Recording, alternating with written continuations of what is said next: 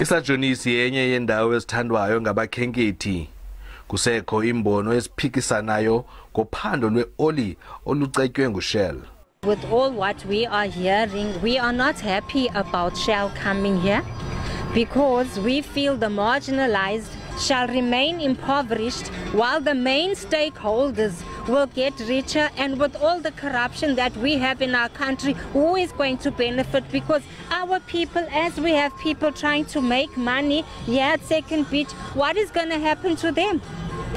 Ukuba abantu bazisa imisebenzi ikhona into abantu bethu abazayifumana bangeza ngoba ayibalulekanga ncam kuthi ndimuntu omnyama ke mnako andiqinisekanga uba xa sithetha kuthiwa yintoni imveli andiqinisekanga uba abantu bethu baafektwa njani izinto ezidibene nee-dolphins kodwa bahleli apha balambile abananto abanamisebenzi.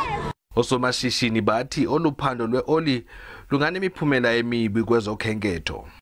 Port St. John's is a very popular fishing destination. It's very popular. If you go anywhere in the country, especially amongst fishermen, they will know of Port St. John's, and we get a lot of visitors. Our tourism here in Port St. John's relies a lot on fishermen coming down here. Ngamakhulu abantu ekulindeleke batyelele i-Sajonisi kweziveki ezizayo. Lisazokwaziswa usuku ekuzokubiswa ngaso isigwebo kusithintelo senkundla ephakamileyo eGrahamstown nesiziswe ngabo bafuna uShell angaqhubi noluphando lwe-oli. Ndingulwandile Mbulali, eSajonisi.